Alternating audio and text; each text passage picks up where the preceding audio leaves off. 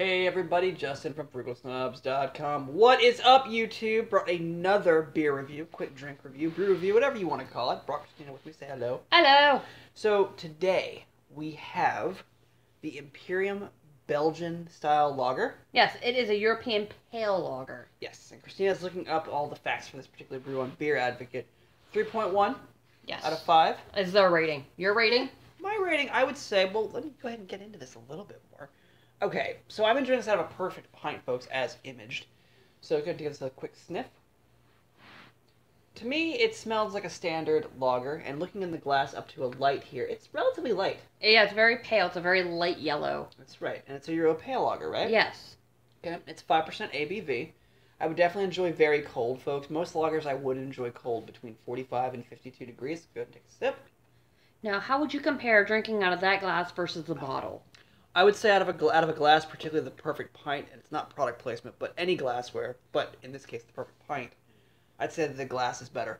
But make sure the glass is very cold. Keep them in the refrigerator. That's right. And actually you could also maybe even drop one in the freezer for a few minutes as well. But I would definitely enjoy out of bottle or glass, but I prefer glassware for most of my beer anyway.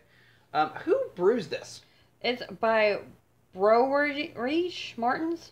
Brouwerij Martens. Yes, Belgium. It's martens.be. So, sorry folks if we completely butchered that name, but Yes. we don't speak the dialects of Belgium, so Flemish, French, etc. So we apologize if we butchered this, but this is the Imperium Belgian-style lager, 5% ABV. I would probably give this probably a 3.5-star snob rating.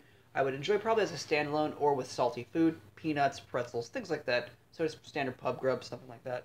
But definitely worth it. I would pick this up at a local Aldi in the 6-pack. Yes. So $6.50 or so here in Northern Virginia. So not too bad. No.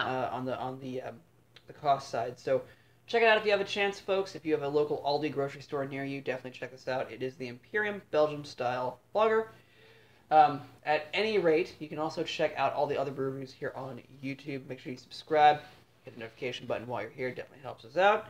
And of course, you can find out more at frugalsnobs.com. If you like what you see, like what you hear, you can check out the Frugal Snobs podcast. All the information you're going to need is at frugalsnobs.com. And of course, you can also support us on Patreon. So we would join the Patreon family. It helps us out, folks. Till we speak again, be well, never pay your retail, enjoy responsibly, take care of yourself and each other.